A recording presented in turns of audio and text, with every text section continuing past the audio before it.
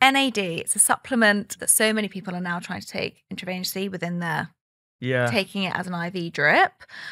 One, I wanted to ask your thoughts on that as a medical doctor, or people are taking it in supplement forms, which is less absorbable, but we can kind of like get into that in the beginning.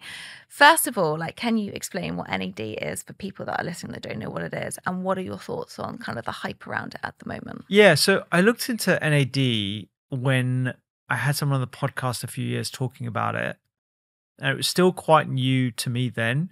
And honestly, it's still quite new to me now. But from what I've seen, I'm not convinced that it's a good spend of your time or your money, because these drips do take a while as well to like to take. So what is NAD? So NAD is nicotinamide, adenine, dinucleotide. That's it. Okay, or abbreviated as NAD+.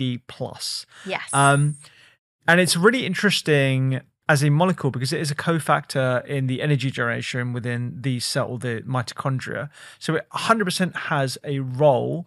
And the interest in the longevity space is the amounts of this molecule appear to decline over time. As we age. Which is why a lot of people are taking versions of NAD or the precursor called NMN, which is the mono, or not the dinucleotide, but the mononucleotide of that, in an attempt to reasonably increase NAD in the cell. The issue is, whilst we might have seen some of these effects in rodent models and in animal models, there's real lacking human trial evidence. And for anyone that knows anything about pharmaceutical drug trials, just because you've seen it in an animal model does not mean that it's going to be the same in the human. In fact, the vast majority of drugs have been completely pulled or not even made it to, past the first phase of human trials because they just didn't work. So that's the first thing I think people need to wrap their head around. When you see an animal study or you see someone promoting it based on an animal study, red flag straight away. It should just be, that's interesting. It's cool. Like I love like some of these animal-based studies, but it does not translate into an evidence-based action to take in the human world. So when you look at the issues around NAD boosters or NMN, like you alluded to, there's the form factor. So supplements, oral intake tends to be completely digested and there's nothing that goes into your bloodstream. So people had the smart idea of, okay, well, let's do an IV drip. IV drip sort of bypasses that metabolism and that metabolic pathway. But again, there's no evidence that it actually gets into the place where you want it in the cell. And in fact, we don't actually know a lot about that conduit between the mitochondria, so these organelles in your cell, and the cytoplasm, which is the space around the cell. We actually don't know a lot about that relationship as in of itself. So the fact that people can say, oh, okay, well, we're going to take this and it's going to somehow get from your bloodstream into your mitochondria and it's going to have this magnificent benefit on longevity, I think is a real far stretch today. I'm happy to have my mind changed when some human trial evidence comes, but I have not seen anything remotely close to the hype that is being generated around this to qualify for me taking time out of my day to sit and have an IV drip for an hour or 2 hours, where actually, if you want the best bang for your buck, if you're interested in mitochondrial health, which people should be, go and do exercise, do a HIIT train, do a zone 2 training, do anything that increases mitochondrial biogenesis that we can actually measure from biopsies and stuff. That's where I put my money. Do maybe some cold exposure if you want as well. Maybe there's some benefits of that. I'm much more convinced of that evidence than I am for the NMN supplementation evidence. The other things I would say, which again doesn't get talked about enough, I would invest in therapy. Like if I had the choice between spending £100 or £200 on an IV supplement a couple of times a week. We don't know what the dosing is either. No, that's the I thing. might talk about that. I've got no idea how much we should be taking, whether it should be a daily thing, whether it's a weekly thing. I've got no idea. So I would rather spend my money having 2 sessions of therapy every single month. Like, I think it's going to have a much better impact on longevity or health span than any of these supplements. So I'm really, really bearish on NAD boosters in total, as you can probably tell, but happy to be convinced otherwise. Yeah, it's interesting because I was just bringing up what I had written about, and I said exactly the same thing. And that's why I started writing about this, because I was on that panel, but also I'd had an NAD drip, because I always find it interesting. I want to go and trial things. And I actually had it taken out of me because it made my heart, because obviously it's energy, right? Yeah. So you do feel quite flustered. That's one of the side effects. But my heart, it was interesting. You were talking about 200 beats a minute. I don't know what mine was. Probably wasn't anywhere near that.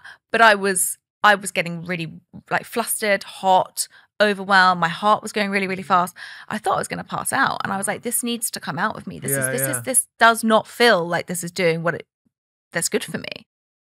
And I wanted to read a bit more into it. And, you know, I wanted to look at the clinical trials after that, because I was thinking, well, what have I just done to my body? And they were short. They're not long-term trials. I think that's also what we've got to think about, right? These are short trials that have been done. Then they don't have meaningful clinical outcomes yet. And I think a lot of these places are from quite luxurious places that are giving these treatments out with people that can spend that money. And when we're thinking about it, like, I was actually going, well, what's the risks versus the benefits? And the theoretical concern is that, yes, NAD supports cell growth, DNA repair, like those things we do know. But some researchers are exploring whether excessive NAD, hence why dosage is really important, IV drips, you're getting an excessive amount in an IV drip, right? Could even fuel cancer cell proliferation. Like, and I think about this in synergy with nutrients. I'm not saying that this is what all IV drips do that give nutrients. And there's sometimes when people are very deficient in certain things, they do need it medically. But I'm talking about like not medically, right? I'm talking about people going into clinics and just asking for certain drips to get these huge infusions. For me, when I was taught in biochemistry and nutritional science, it was all about nutrients and vitamins and minerals that all work together in something called synergy. You know, they all kind of are cofactors of one another. And when you swamp your body with one huge thing and none of the others, you're automatically going to be putting them out of balance. Yeah. And I don't think we think about it with these things. And so when I'm looking at, you know, if someone's deficient, then of course we need to be topping them up because they're deficient. They don't have enough in their body. But right now, this is so early. They're like, are we testing for how much is in their body? Are we testing it versus what the dosages are? And so, you know, when I kind of see that it could be, you know, linked to cancer cell proliferation, my ears tweak up a bit. Yeah. And so I do think it's an important topic to like bring up. And also when I was looking at it, I was like, well, you know, where does it come in food? And it is, like, if we look at the ways that we can support it through diet, and I put it through here, we can look at it through like green vegetables, fish, mushrooms, edamame. All of these can help as the precursors to NAD. So again, focusing again on the things that we know aren't going to be detrimental, I think are really, really key. I think it's a really important point you made about dose, because we know from the large trials looking at multivitamins or high dose vitamins, and even, you know, vitamins that you just buy off the shelf from your local health food store, when taken at an excessive dose consistently for the wrong person who might have precancerous lesions, completely unbeknownst to that individual. I mean, we, not to scare everyone, but, you know, we have cancer cells around our body circulating every second of every day, and our immune system is just like a targeted SWAT team going around our body and like removing any malfunctioning, dysfunctional cells. If we start giving molecules that could be amping up the defenses, it's almost like arming a bunch of terrorists in our body. And it's a bit of a stark analogy there, but like, it's not what you want to be doing. And as a one-off, like, probably not going to do any harm. No. I don't think you've got to worry about it.